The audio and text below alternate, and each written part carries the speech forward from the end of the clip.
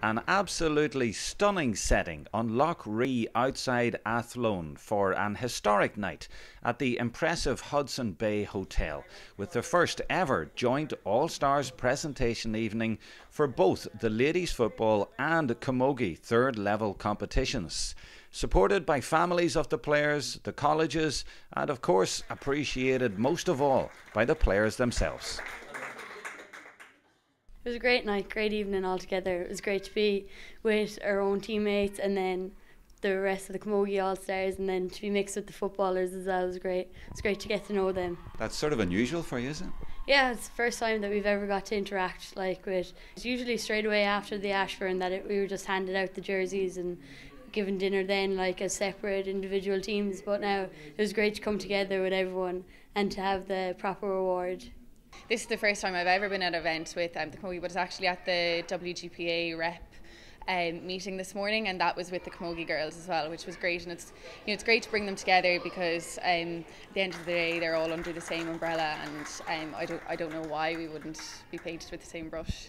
I was actually talking to Grace Walsh earlier, and she actually won a Camogie All-Star last year, and this event, it hasn't been running very long, so it's great that there's more recognition coming towards the LGFA and the Camogie, and that that we're nearly on par there with the men, and the effort that was put in by DJ and Marie and Aoife and Jem and Fiona and all them, that can't go without mention, and I know myself and the players are really appreciative of that. In previous years, players were awarded jerseys just on our side, and we felt obviously we were lucky as well that the HSE took us on board, that it is a big thing and it is a big all-star award. It is an honour to be elected one of the 15 players across the country to win that award, and we thought of course these girls need to be honoured.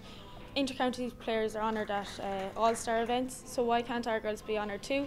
So we put together this event with the HSE, obviously them leading. They had their event last year, and we were very happy and privileged to do that. Jerome, really happy with tonight's event. It's the first coming together of ladies football and Camogie All-Stars. I suppose over the last number of years it has come a long way. I remember days when there'd be plenty of players in the dressing rooms afterwards. You'd be handed an all-star jersey and say, there you go, and it's finished at that. We've brought it on now. We're making it a prestigious event, and so to have 15 Camogie players and 15 ladies footballers here together, merging together, was a fantastic evening this evening. And do you think it might be an example? It might be something that is going to be followed in the future with ladies football and Camogie maybe working together? Absolutely, I can't see any reason why not. They're two big associations. We have a lot of crossover of dual players, and at the end of the day we're looking out for their welfare, their development, and if we can work together, I can't see any reason why we cannot work together going forward. It's a great night here, celebrating the achievements of the College All-Stars. It's a wonderful night to recognise all of the work and the contributions that they make to the game, and certainly colleges football and Camogie have increased no end in recent years in terms of the skills and the talents and the number of players competing for places as well in the colleges. So it's a very vibrant scene, and one that students who are doing their leaving cert would certainly be looking forward to being part of when they go to college. And it's a new event, and it had ladies football and Camogie together tonight. What did you think of that? Yeah, well, it's a first for us, certainly, and it's worked out very well. I think at this level where students are participating so closely together, and some players playing football play Camogie and vice versa, that they're very much interlinked in college scene. So it's a good place for us to start having a joint event, I think.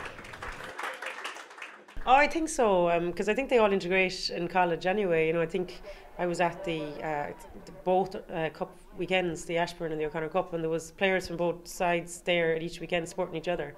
I suppose I was in UL, so I'd know maybe the UL contingent, and they were both there each weekend supporting the other team, and I think it's very natural.